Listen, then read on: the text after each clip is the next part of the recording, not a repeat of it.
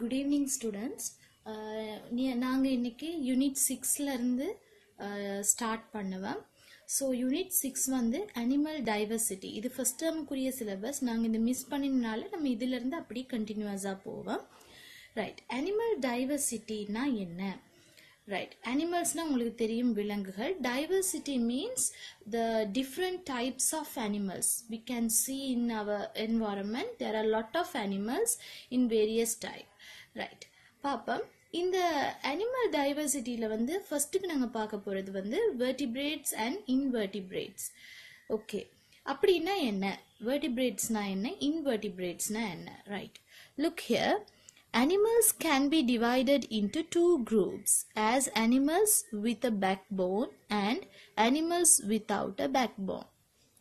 அதாவது animals பார்த்தீங்கன்னா நம்ம ரெண்டு முறையில் வந்து டிவைட் பண்ண போகிறோம். ஒன்று வந்து பேக்போன் இருக்கிற அனிமல்ஸ், மற்றது பேக்போன் இல்லாத அனிமல்ஸ். பேக்போன்னா என்ன? உங்களோட பேக் சைடில் பார்த்தீங்கன்னா முதுகெலும்பு, முள்ளந்தண்டு அப்படின்னு சொல்லுவோம். கழுத்துல இருந்து உங்களோட பேக் சைட் வரைக்கும் ஒரு நீளமான, நீங்கள் டச் பண்ணி பார்த்தா விலங்கு ஒரு நீளமான ஒரு தண்டு மாதிரி இருக்கும். முள்ளந்தண்டு இல்லாட்டி முதுகெலும்பு அப்படின்னு நம்ம தமிழில் சொல்றது. So we call in English back phone அப்படின்னு சொல்றது. Right, what is back phone? The central line of bones is known as backbone. Right, இப்போ எப்படி vertebrates and invertebrates எப்படி கண்டுபிடிக்கிறது அப்படின்னு பார்த்துட்டோம். பேக்போன்ஸ் இருந்தா அதை நம்ம சொல்றது vertebrates-னு சொல்லுவோம். பேக்போன்ஸ் இல்லாட்டி அதை நம்ம சொல்றது invertebrates அப்படின்னு சொல்லுவோம். ரைட், அடுத்ததுக்குள்ள போவோம்.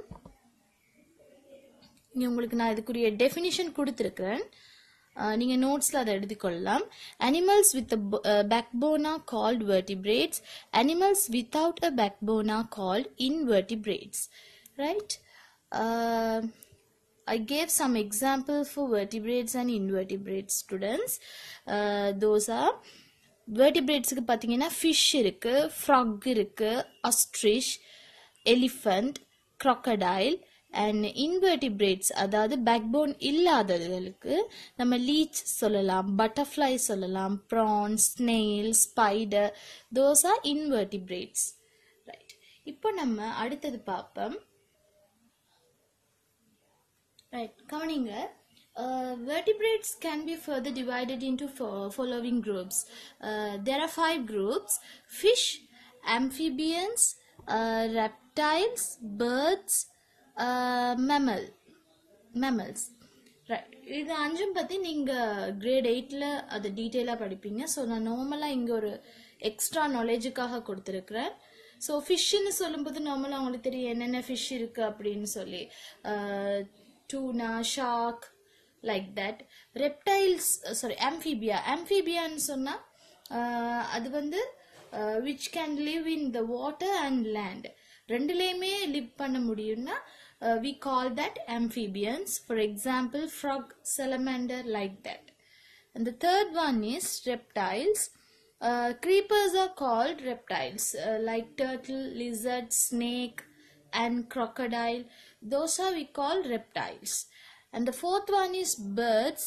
Normally you all are known birds, crow, parrot, like that. The fifth one is mammals. Deer, dolphin, bat, human. Those animals are we call mammals. So இது வந்து vertebrates வந்து நீங்க ஐடென்டிஃபை பண்றதுக்கு ஈஸியா இருக்கும். ஒரு குரூப்ஸ் ஆஃப் அனிமல்ஸ் உங்களுக்கு கொடுத்துட்டு அதுல வந்து எது vertebrates எது invertebrates அப்படின்னு ஐடென்டிஃபை பண்ண சொன்னா அந்த குரூப்ஸ்ல நீங்க முதல்ல வந்து காணலாம். அதுக்குள்ள ஃபிஷ் இருக்கான்னு ஃபர்ஸ்டா பாருங்க. இல்லாட்டி அதுக்குள்ள ஆம்ஃபிபியன்ஸ் நான் சொன்ன மாதிரி நீர்லையும் வாழணும், அது நிலத்திலையும் வாழும், ஃப்ராக் மாதிரி. ஸோ ஆம்ஃபிபியன்ஸ் இருக்கான்னு பார்க்கலாம். இல்லாட்டி ரெப்டைல்ஸ் இருக்கலான்னு பார்க்கலாம், ஊர்ந்து போறதுகள். அதே மாதிரி பேர்ட்ஸ் இருக்கான்னு பார்க்கலாம், மெமல்ஸ் இருக்கான்னு பார்க்கலாம். இது 5ல் ஏதாவது இருந்ததுன்னு சொன்னா அதை நீங்க வெர்டிபிரேட்ஸுக்குள்ள எடுக்கலாம். அப்படி இல்லாட்டி அது நாங்க இன்வெர்டிபிரேட்ஸ் அப்படின்னு சொல்றது. லீச், பட்டர்ஃப்ளை, அந்த மாதிரி அனிமல்ஸை வந்து நம்ம அப்படி சொல்லலாம். ஸோ உங்களுக்கு நான் ஒரு சின்ன ஒரு ஹோம்ஒர்க் தரப்போறேன். இது வந்து சின்ன லெசன் தான். ஸோ நீங்க என்ன பண்ணணும்னு சொன்னா வீட்டில் நீங்க வந்து ஒரு குரூப் ஆஃப் 2 ஒர்க் இருக்கு. the first work என்னன்னு சொன்னா ஒரு குரூப் ஆஃப் அனிமல் எடுங்க. அது உங்களோட கார்டனா இருக்கலாம், இல்லாட்டி நீங்க இமேஜின் பண்ணி சரி ஒரு 10 அனிமல்ஸை வந்து நீங்களாவே கிரியேட் பண்ணி எழுதி அதை வந்து vertebrates invertebrates டிவைட் பண்ணி எழுதணும். இது வந்து ஃபர்ஸ்ட் ஹோம்ஒர்க், ரைட்? சில பேர் வீட்டுல சின்ன கார்டன்ஸ் இல்லாட்டி மொட்டை மாடில கார்டன்ஸ் இருக்கும். அப்படி கார்டன்ஸ்ல போயிட்டு நீங்க அங்க வெளியில சுத்தி பார்க்கலாம், என்னென்ன அனிமல்ஸ் இருக்கு, நீங்க என்னென்ன காண்றீங்க, அதெல்லாம் நோட் பண்ணி அதை நீங்க வேணும்னா 2 டிவைட் பண்ணி அப்படியும் எழுதலாம். அப்படி கார்டன்ஸ் இல்லாத ஆக்கள் நீங்க இமேஜின் பண்ணுங்க, உங்களுக்கு தெரிஞ்ச அனிமல்ஸ் எல்லாம் கொஞ்சம் எழுதி அதை 2 டிவைட் பண்ணி போட்டோ எடுத்து எனக்கு வாட்ஸ்அப் குரூப்புக்கு நாளைக்கு 7 o'clock போது சென்ட் பண்ணணும். செகண்ட் ஹோம்ஒர்க் வந்து ஆக்டிவிட்டி 6.1 பேஜ் நம்பர் 77. அதில் என்ன மென்ஷன் பண்ணியிருக்குன்னா அதில் ஒரு ஃபாரஸ்ட் பிக்சர் ஒன்று காட்டியிருக்காங்க. So you have to take some animals from that picture, right, and classify the vertebrates and invertebrates animals. Okay, I think you all understand that. அதாவது அந்த படத்துல இருக்கிறது வந்து ஒரு காடு சம்பந்தமான ஒரு காட்சி. அதுல இருக்கிற அனிமல்ஸ் எல்லாத்தையும் நீங்க ஃபர்ஸ்ட்டுக்கு லிஸ்ட் அவுட் பண்ணுங்க. லிஸ்ட் அவுட் பண்ணினதுக்கு அப்புறமா அதை வந்து 2 டிவைட் பண்ணணும், வெர்டிபிரேட்ஸ் இன்வெர்டிபிரேட்ஸ். ஸோ நீங்க எந்த குரூப் ஆஃப் அனிமல்ஸ் உங்களுக்கு கொடுத்தாலும் அதை நீங்க வெர்டிபிரேட்ஸ் அதுல எது, இன்வெர்டிபிரேட்ஸ் எது அப்படின்னு ஈஸியா ஐடென்டிஃபை பண்ணக்கூடிய மாதிரி இருக்கணும், ரைட்? அடுத்த லெசன் நான் நாளைக்கு உங்களுக்கு சென்ட் பண்றேன்.